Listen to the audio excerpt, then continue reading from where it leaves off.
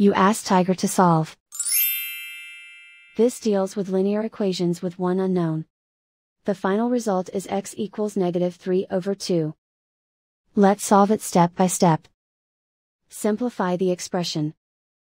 Break up the fraction. Find the greatest common factor of the numerator and denominator. Factor out and cancel the greatest common factor. Swap sides.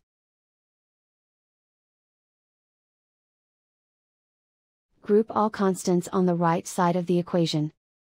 Subtract 1 from both sides. Simplify the arithmetic. Convert the integer into a fraction. Combine the fractions. Combine the numerators. Isolate the x. Multiply both sides by 4. Group like terms.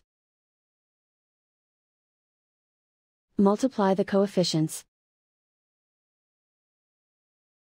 Simplify the fraction.